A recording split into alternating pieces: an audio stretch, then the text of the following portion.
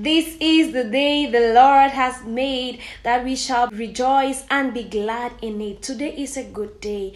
It's a great time to be alive. It's a good day to be alive. You're welcome to Prophetic Intercession with Amel. God sent me to give this word of consolation to someone. You are watching me right now and you're feeling depressed. You're feeling down. You feel like you want to give up on everything. You want to give up on life.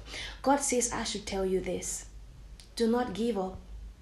Do not give up on life. Do not give up. I'm talking to someone specifically. God says there are many people who are going through the same thing you're going through and they have not given up. Do not give up. Do not give up. There are many people who are going through the same things and have not given up. As a matter of fact, they have increased their service to God. They have increased their trust in God.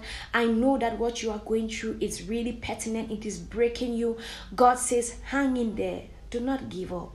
Your victory is sure as long as you do not faint. The Bible says he who fails in the day of adversary, his strength is small. Right now you are facing your adversary. Right now you are facing your dark days and you've got to be strong.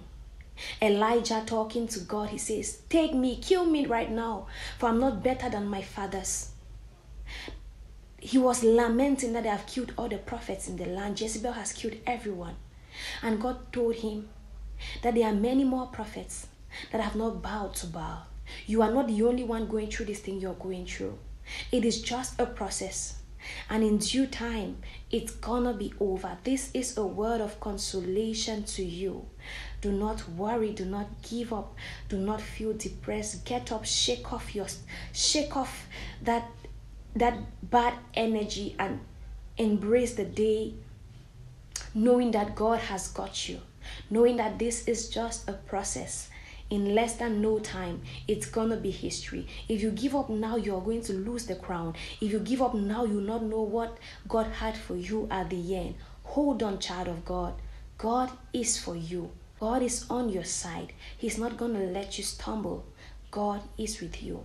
If it's not the end, it's not the end. If you've not gotten to the end, then it's not the end.